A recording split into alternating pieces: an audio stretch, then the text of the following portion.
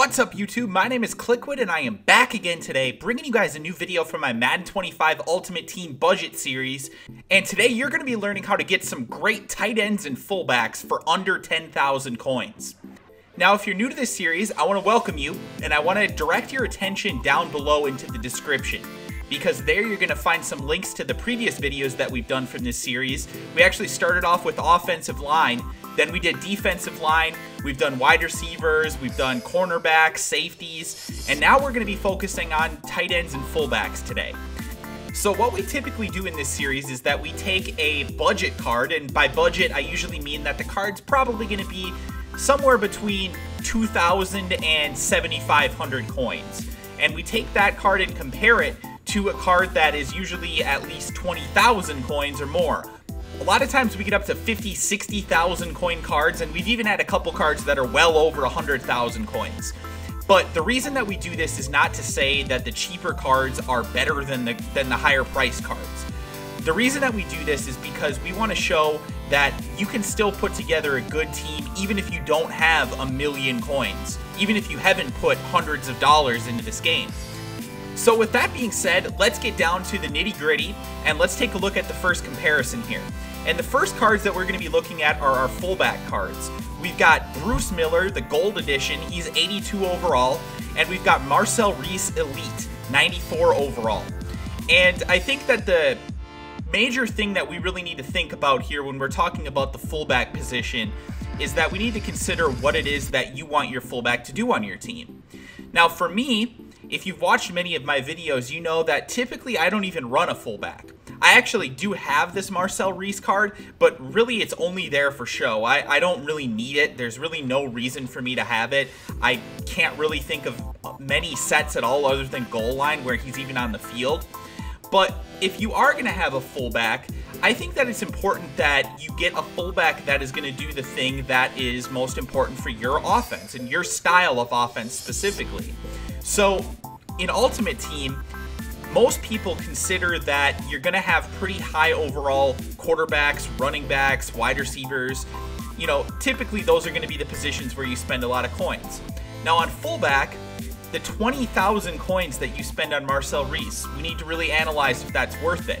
And there are, of course, other Marcel Reese cards and other more expensive fullback cards that kind of follow this same plot line.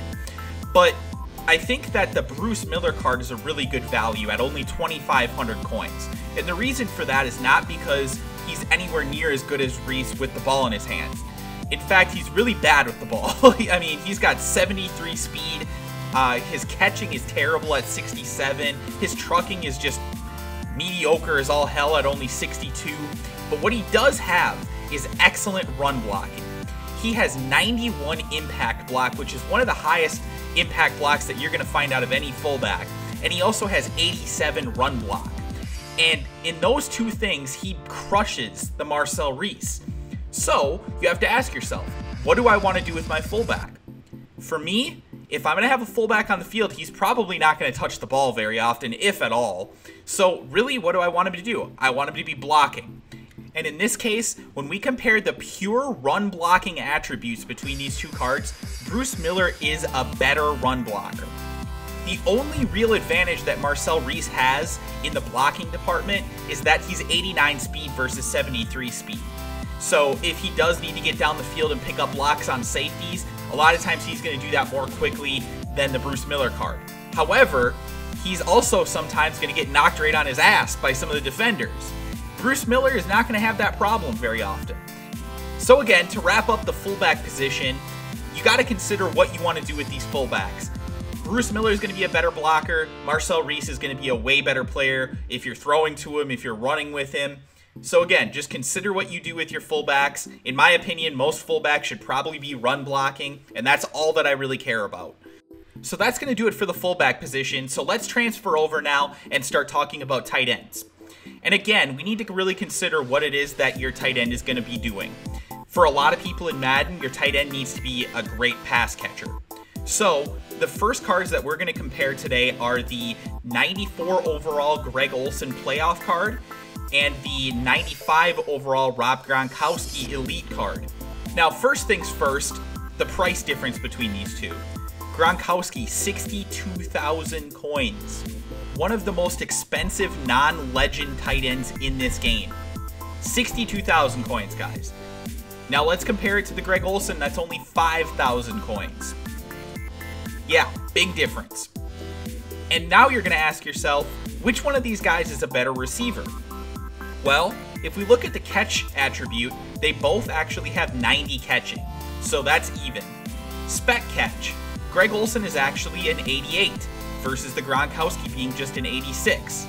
The Olsen does also have an 87 route running attribute, whereas Gronkowski is kind of sloppy at just an 81. Now where the Gronkowski does reach out and take the advantage is in the catch and traffic attribute. He has 95 catch and traffic. That is awesome. He is going to make those catches in the hard spots where he has to go between the safety and the linebacker. He's going to do a better job than Greg Olsen. However, Greg Olsen still has a 90 catch in traffic, and I don't really see that being a huge detriment to him. He's still going to be a good receiver overall. But the major thing that I found to be the difference between these two cards is actually that Olsen has 5 better speed. And I know that sounds kind of crazy because most people think of Gronkowski as being pretty quick and being able to get down the field and make big plays. But in reality, he actually is slower than Greg Olsen, and the cards will also show that. It is 5 difference in speed, and to me, that's huge. I need my tight end to have plenty of speed. I need him to be able to at least be faster than the linebackers. And to me, the Greg Olsen card is that speed. He's 88 speed. He's going to be faster than almost all linebackers, whereas Gronkowski at 83 speed is going to be slower than most of the linebackers that you're going to be going up against in Madden Ultimate Team. So, the Gronkowski does have an advantage in the run blocking and impact blocking attributes, and it is also an inch taller.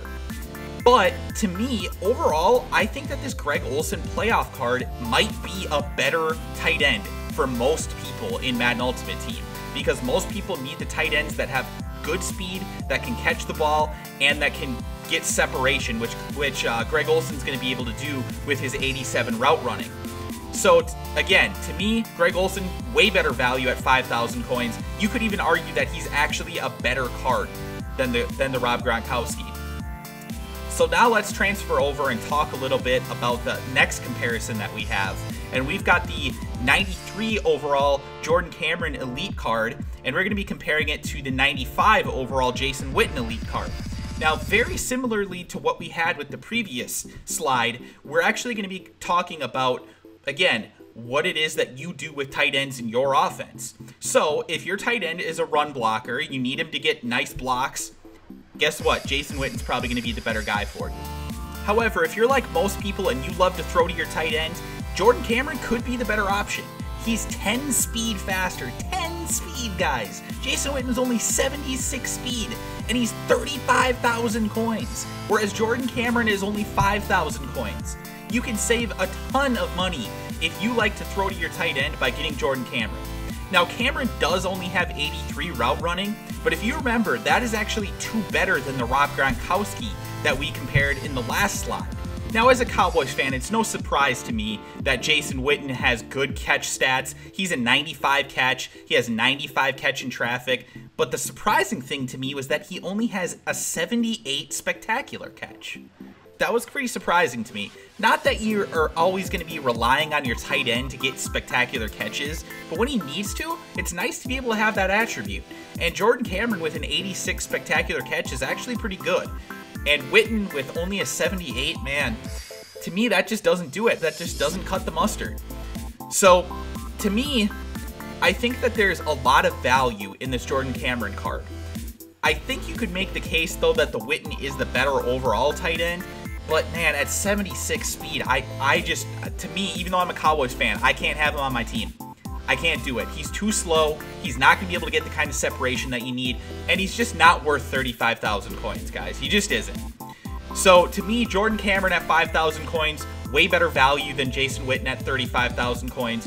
You can get Greg Olsen and Jordan Cameron on your team for 10,000 coins, guys. And if you want to add on Bruce Miller on top of that, you're at 12,500 coins for the 3 of them. Now, before I end this video, I want to point out one more card. that I think some people really overlook. And the card that I'm going to point out is one of my favorites, and I think some of you probably already know what I'm going to say here. Donald Penn, the Holiday Edition. 75 overall. I know, 75 overall. God awful, right? It's about 10,000 coins to purchase. However, if you're looking for a card that is a run blocking expert, this card is out of control. There is not a tight end that comes anywhere near this card for run blocking. It's not even in the same vicinity as any of the other tight ends in this game.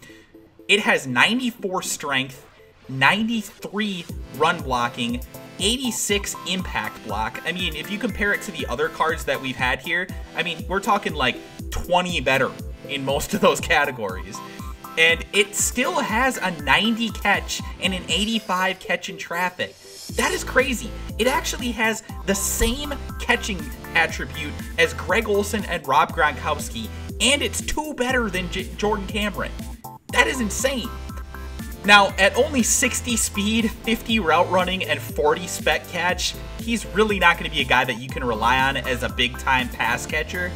But it's nice to know that with the 90 catching and the 85 catch in traffic, if he is open, there are worse options, you know?